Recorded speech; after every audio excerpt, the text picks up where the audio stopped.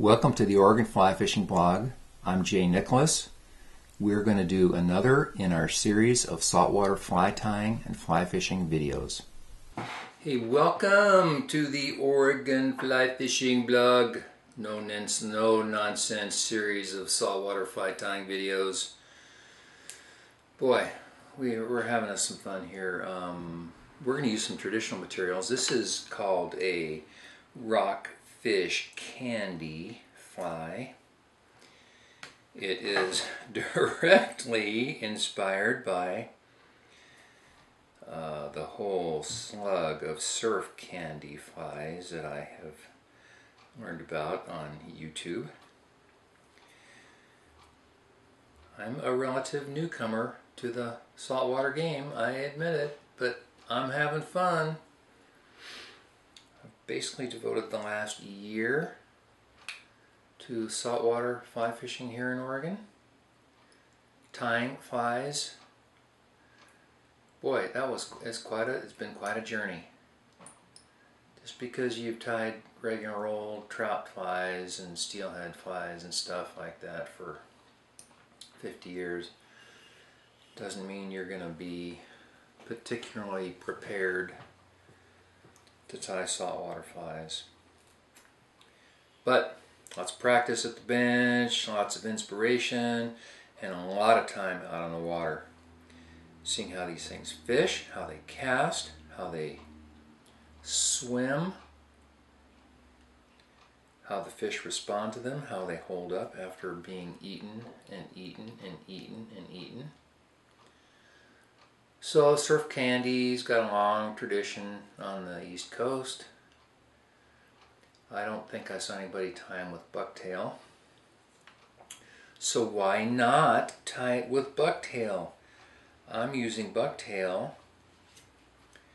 and this is going to be an unweighted fly, and I've fished this fly for rockfish and done really well when the fish are up in the top few feet of the water column.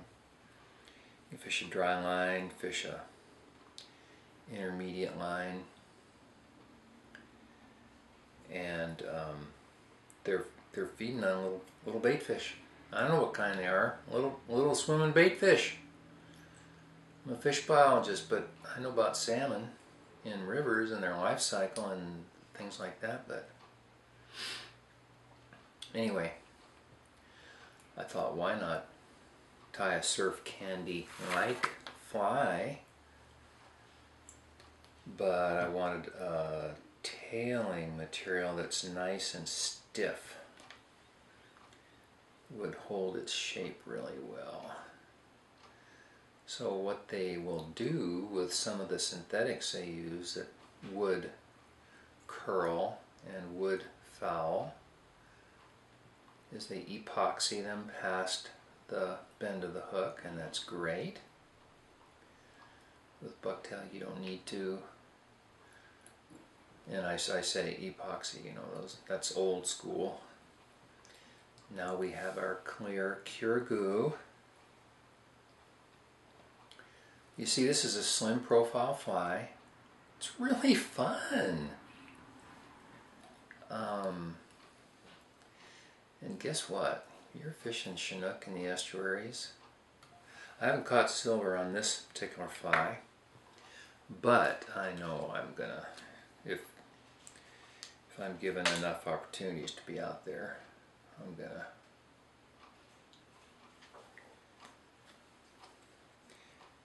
Elk River estuary would be a great place to fish this fly.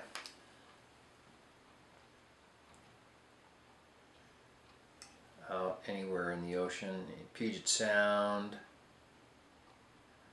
you name it. It's a fun fly to tie. I try to avoid using the phrase, it's a really easy fly to tie, because I've heard that phrase, I've seen that phrase be used, and then I've watched along and tried to tie the fly myself and had difficulty and struggled. And I've kind of had that especially happen when I went from the trout world to the saltwater world. kind of decided that what is easy or what is challenging is a matter of time and experience and your reference points. And rather than saying that a fly is easy to tie, you can say, well, it doesn't involve very many materials, or it uses basic. Now what I'm doing here, this is the Cure Goo. I'm using tack-free. Some people use the thick. Now you'll see the tack-free does run.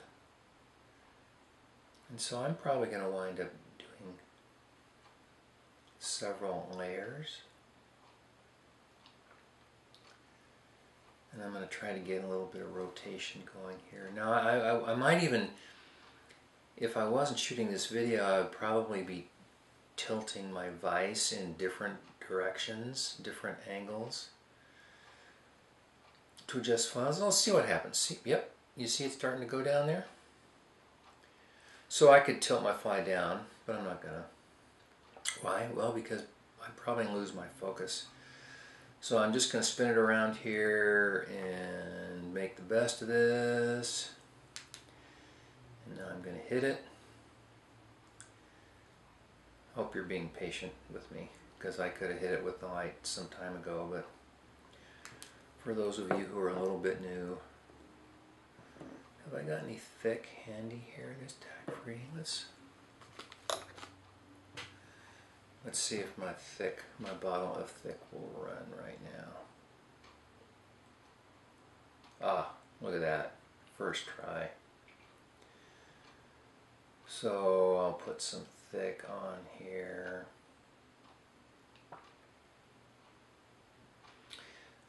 If you've spent much time looking at pelagic baitfish,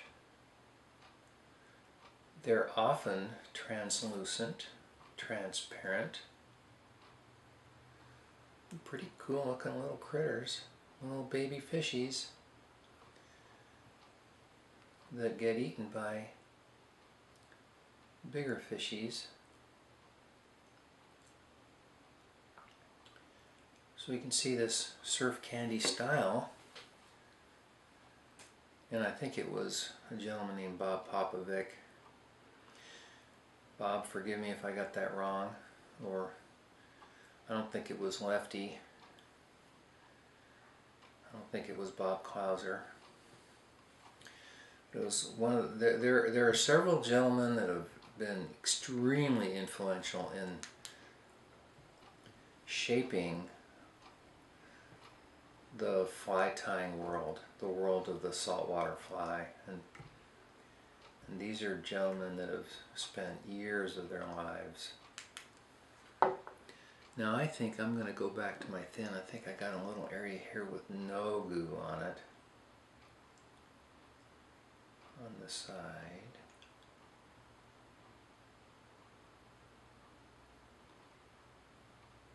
But it's not coming out. So I've got to go back to my tack-free. I just need to clear that nozzle, which I will do in between flies here. Anyway, these fellas,